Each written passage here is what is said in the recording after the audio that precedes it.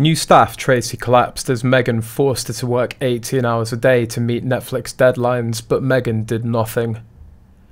Meghan Markle and Prince Harry have recruited an ex-reality star in a new move to turn their deal with Netflix into a great success.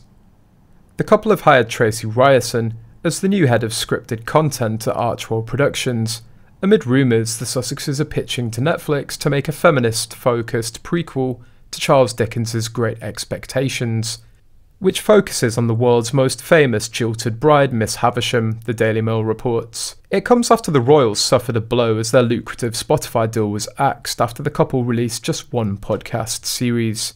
But Miss Ryerson, who shot to fame in the US after appearing on the reality series The Real L Word, is now on hand to help the couple with their next venture. Miss Ryerson, who's nicknamed T-Rye by friends, could be tasked with working with Netflix, who signed the couple up for a reported $100 million in 2020. There have been claims that Archewell is looking to hire writers to create feel-good shows, including romantic comedies for the streaming giant. Netflix is rumoured to be considering parting ways with the Sussexes after Spotify axed their deal already. According to a friend of Tracy Ryerson, Miss Ryerson was initially happy to work for Archewell Productions, but she was completely devastated both mentally and physically when Meghan forced her to work 18-hour days. Meghan's described as difficult and a devil, and forced her new staff to come up with many new ideas as well as work around day and night to meet Netflix deadlines, while Meghan did nothing.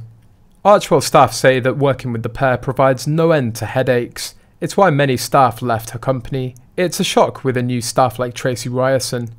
This new hire is a last-minute effort to save the Netflix deal, and this new hire is a lightweight in the credentials department.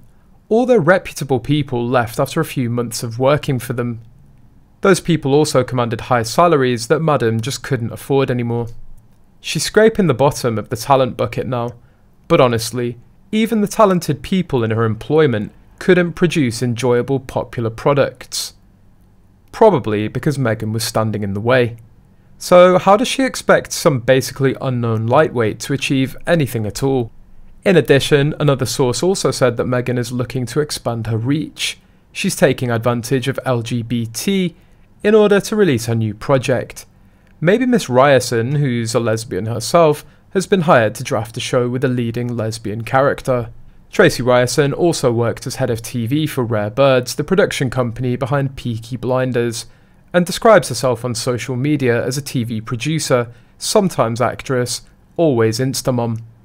The Real L Word was the first reality show to follow the lives of a group of lesbian and bisexual women in Los Angeles, and spanned for 4 seasons, finishing in 2012.